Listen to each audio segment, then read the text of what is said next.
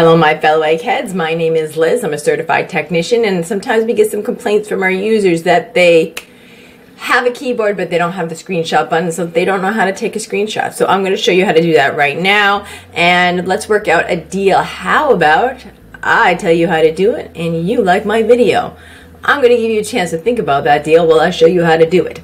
Alright, so as you can see here, now you're going to go to your keyboard and you are going to locate your Shift, your S key, and very importantly, this key right here, your Windows key. And you're going to hit all three of these at the same time, right?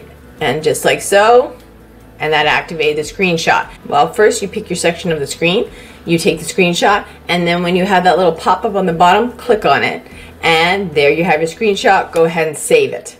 But anyway, from one egghead to another egghead, this is Liz signing out.